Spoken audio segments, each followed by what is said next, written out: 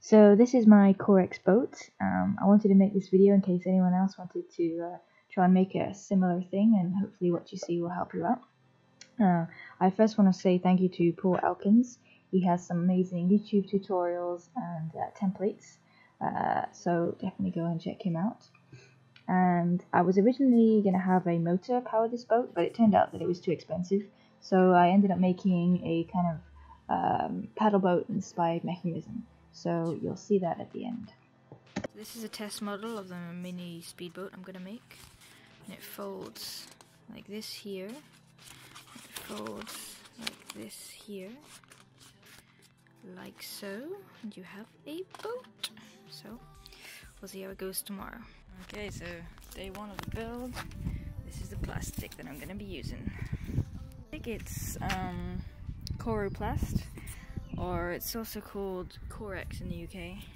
It's 6mm, which is what I'm going to be using for the main boat, and then 4mm for like the detail parts.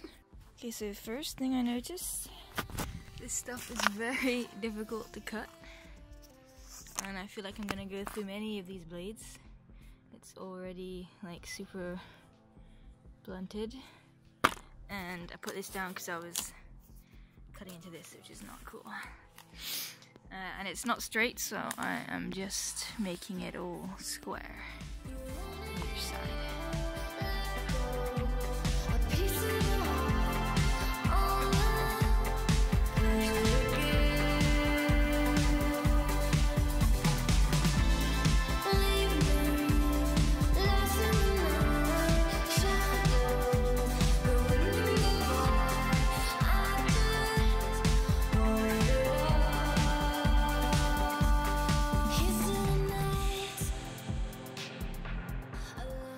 So I have the boat cut out, don't know if you can see here, and now I need to make the creases so I can fold it. And I'm thinking about using this soldering iron that I have, because the dude in the video used a heat gun and then like this rolly thing to make the creases, but I don't have that, and I'm thinking that this might work, so I'll give it a go.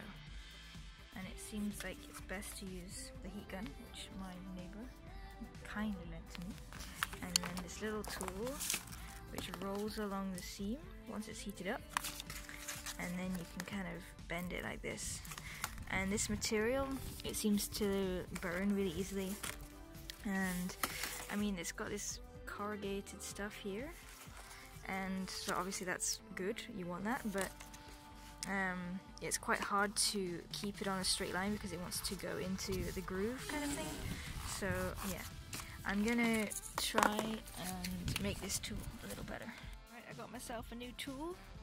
This one's better because it's much tighter on this rod here, and it seems to be making a nice little crease along here. And I think I may do it on both sides because it seems like it bends better that way, I think. So the first part has been folded. Oop. It's looking pretty cool. Let me show you give me the wide shot. It looks kind of weird from this angle, but that's the front of the boat.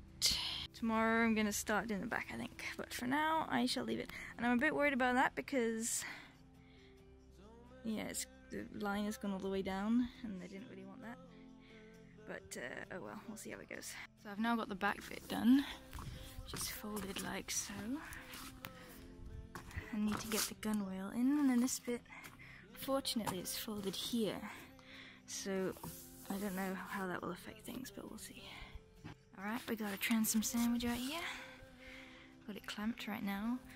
And unfortunately the bolts that I have are too small, so I have to try and buy some new ones, but I don't know if it's possible because all the shops are closed. I also need to make the gunwale, which sits on top of either side of here and attaches the top bit together. And I have this PVC pipe, and I want it to sit on or in this, so I want to make like a hole through here so it can slot on top of the plastic. And I found that using a soldering iron works pretty well. I can't imagine the fumes are pretty good for one's health, but it works, I suppose.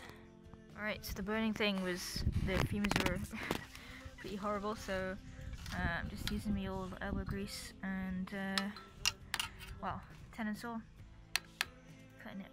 Woo.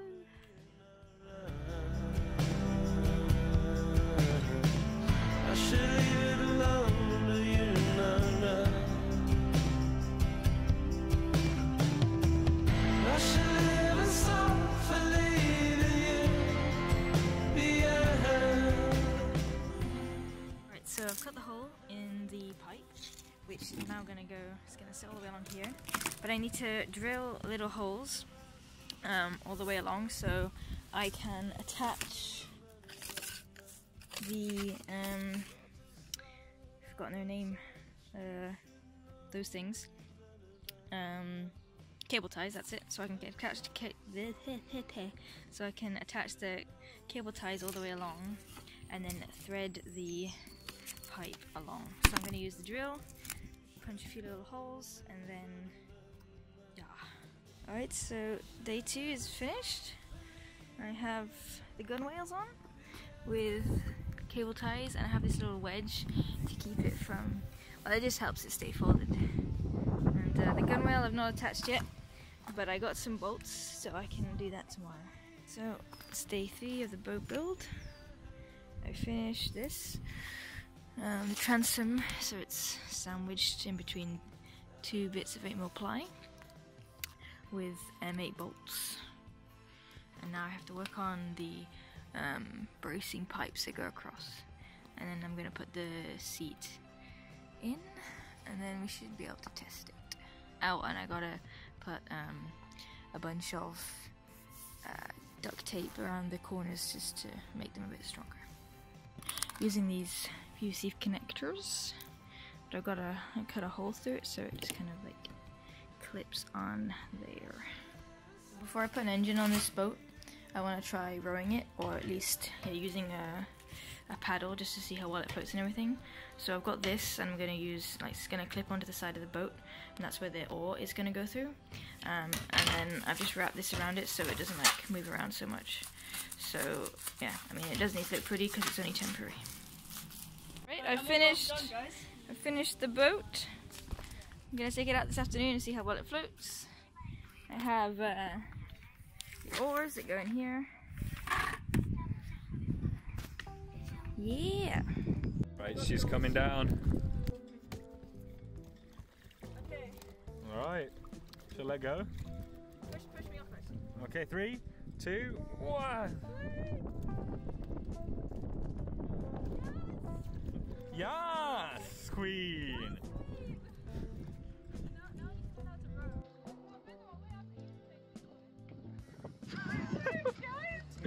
It does. It really works. I'm impressed. Colour me impressed.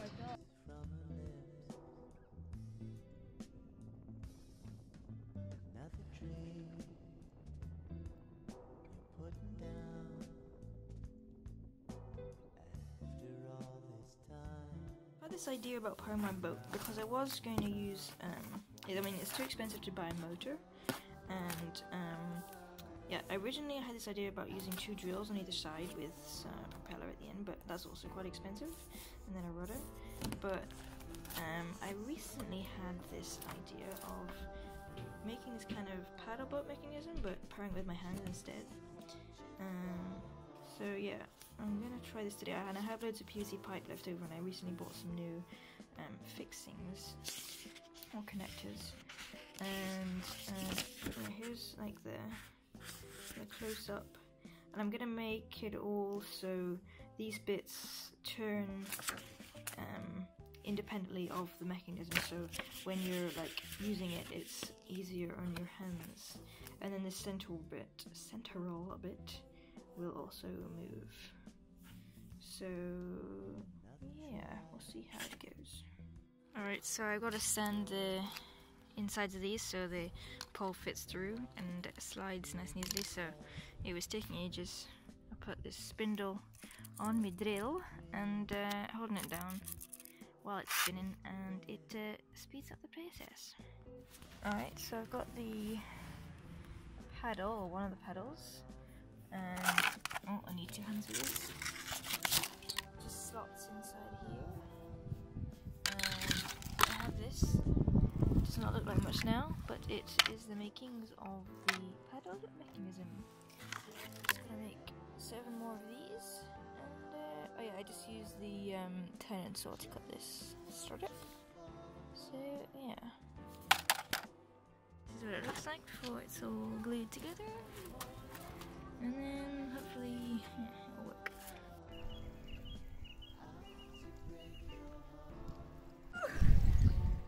Is it broken already?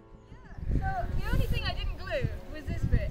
And the cable tie is just broken on me right now. Oh, mate. Come on.